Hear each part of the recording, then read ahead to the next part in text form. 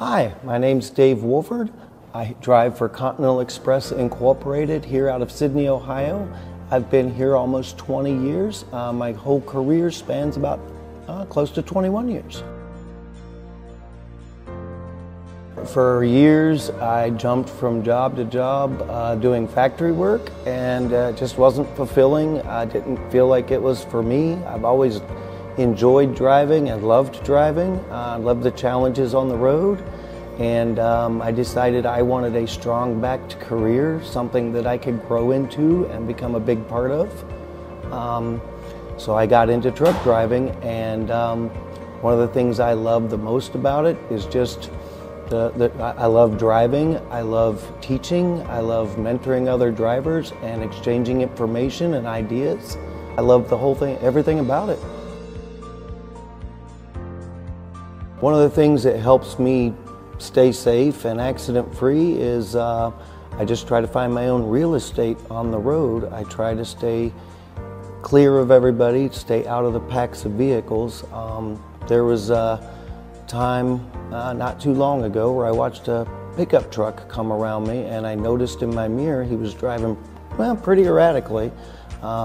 As he came around, I noticed he was more interested in what was going on with his cell phone than actually driving. So I got over, I gave him a wide berth and let him go. He got a mile or so up the road, and I literally watched him kick sideways a little bit, spin out, hit the guardrail, go to the middle of the freeway, hit the other guardrail, and come to a rest. And I backed off, slowed down, and checked on him. Thank goodness he was okay. Yeah, I try to make sure I watch what's around me and keep my space on the freeway to avoid that. Safety's not an accident. It's one of the things I live by. Pride myself on trying to make strong, good decisions. You've got a million little decisions you make every day when you're behind the wheel driving, and depending on what lane you're in, knowing where you're going, watching what's going on around you, and making good, strong, quality decisions is a start. And one of the things that I do kind of mentally is I just assume everybody around me is a 16-year-old that just got their license and a cell phone, and I kind of try to keep my own real estate on the road and keep a safety zone around me at all times. Would I still be here now if I knew then what I know now? Absolutely, I absolutely would. I love my job. I love driving. I love the challenges of the road. I love my coworkers.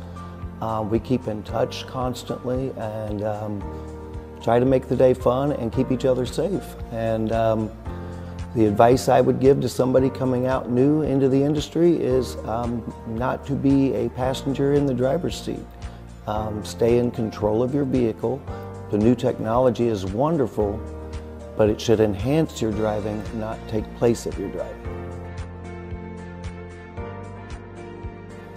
The driver represents the industry, so I try to keep a neat and clean appearance, try to stay professional, not only with myself, but also with my equipment, with the truck and trailers that I use. And anytime I'm at a truck stop, at a shipper's, talking with law enforcement, DOT, I always greet everybody with a smile, stay professional, keep it light, treat them with respect, and try to stay courteous and be helpful. I try to pride myself on anytime I'm interacting with other people outside of the truck.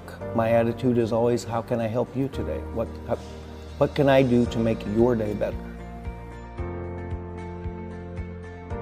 Such a humongous honor to even be nominated, to be considered. And on top of that, to be in the top 5 is just mind-blowing.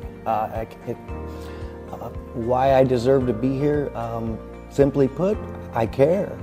I care about my coworkers, I care about my company, I care about the motoring public, I care about being professional and safe and promoting safety. I want to be a person that helps everybody in some way, shape, or form get home safe at the end of the day, or get where they're going safe at the end of the day.